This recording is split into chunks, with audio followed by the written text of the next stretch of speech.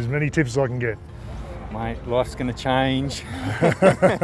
Life as you know it ends and starts again. Yeah. But it's an awesome journey.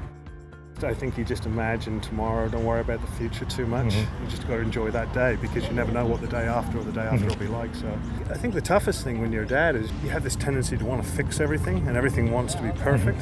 When you can fix it and you can't make it perfect in the moment, you feel a bit like you're not doing the right thing for your family or doing the right thing for your kids, and that's a tough thing. Enjoying every moment you can with your kids. You know, they just grow up so quick, so make the most of your time with them.